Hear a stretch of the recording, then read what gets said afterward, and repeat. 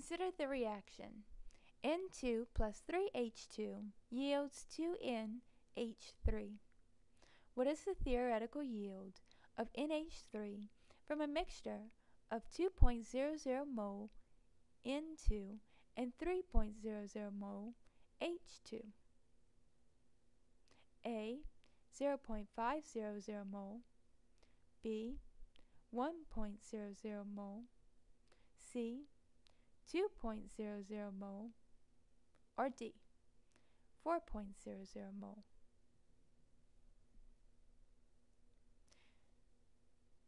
In this problem, we're given the amounts of two reactants, but we're not told how much of either one is actually consumed in the reaction. In general, as the reaction progresses, one of the reactants will run out first. The amount of product produced by the time one reactant is used up is called the theoretical yield. The theoretical yield is the maximum amount of product that we can get if the reaction were to occur. Because once one of the reactants is completely consumed, we won't be able to generate any more product. The general strategy for solving this type of problem is to calculate the product yield assuming each reactant is completely used up. The lower yield is the theoretical yield, and the higher yield is impossible. So let's calculate how much product we get if 3.00 moles of H2 are consumed.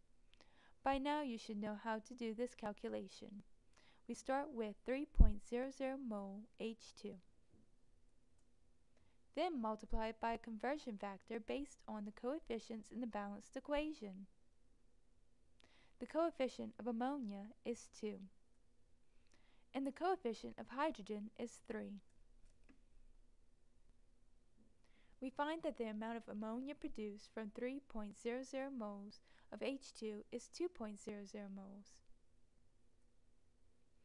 Similarly, we can calculate the amount of ammonia that would be produced from 2.00 moles of nitrogen. 2.00 moles of nitrogen times a conversion factor based on the coefficients in the balanced equation. The coefficient of ammonia is 2. The coefficient of nitrogen is 1.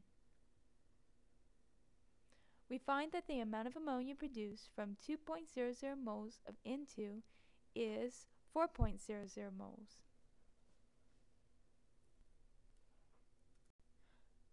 The lower of the two yields is 2.00 moles. The correct answer is C.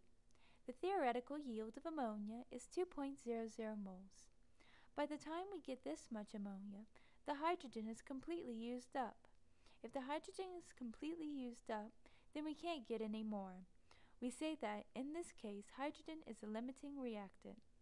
It sets a limit on the amount of product that we can get.